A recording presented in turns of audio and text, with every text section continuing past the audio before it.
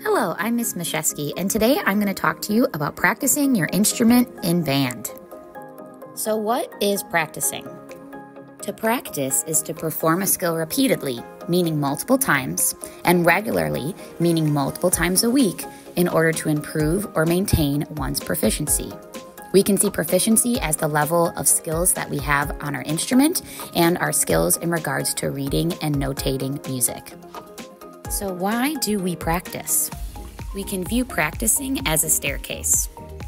The top of the stairs is our goal, which we can often view as our concert or performance. The bottom of the staircase is when we get our music for the first time. Taking one step up of the stairs in our progress towards our concert and performance, we can see this as attending band lessons on time with our supplies. Our supplies that we should be having each week is our instrument, music, and a pencil. Students should also be checking the lesson schedule so that they are coming to our lesson on time.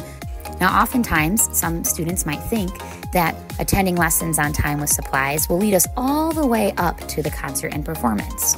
But in reality, practicing is really what helps us progress and get up towards our concert and performance. You'll notice on this visual that there are 4 practice arrows, meaning that a good goal for us is to practice 3 to 4 times per week for each lesson that we have.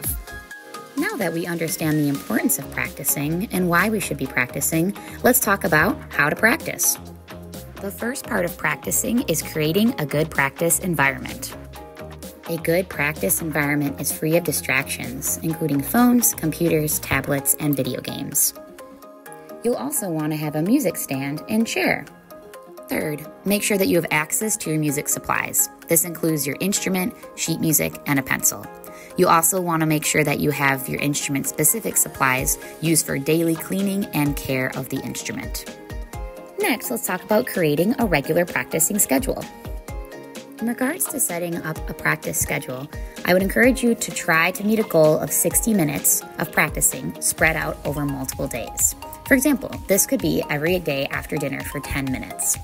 I would also encourage you to have this at a similar time each week in each day, so that will kind of help students get on a schedule. Additionally, it can be helpful to use a calendar or reminders for practicing. Alexa can be super helpful if you have one at home. Now let's talk about creating a good practice routine. Each practice session can be broken down into 3 parts. First, we have the warm-up. Second, we have our concert music. And third, we have our fun/extra music. This chart is very helpful because if you notice, the concert music is the largest chunk here on this page. This would mean that in your practice session, you should mostly be focusing on the assigned songs that we are working on towards our concert and performances. You'll notice the warm-up is the second largest, and the smallest section is the fun/extra music. Every practice routine should start with the warm-up. For our winds, which is the brass and woodwind families, this could be practicing on the mini instrument, using tonguing, long tone, and buzzing. Additionally, long tones can be done on the full instrument, and breathing exercises can be done for the winds. Percussion and winds can work on scales, rhythm warm-ups, and other warm-ups. In regards to concert music, our beginners and 4th grade students will find their assigned concert songs in their Bandalorian book. 5th and 6th grade will find their concert music in their concert packets. And finally, an option to end your practice session is with fun or extra music. This can include easier songs that you learned earlier in the year or in a previous year in band. This could be some fun movie, TV, or pop music that you got from your band teacher, or some that are available on my website. And this could also be a new song that you found in a book or online. Finally, let's look at the chunking strategy that we can use for practicing.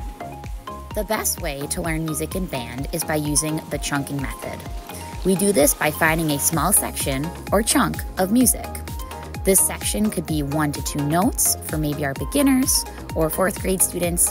For my 5th and 6th graders and more advanced students, this might be multiple measures.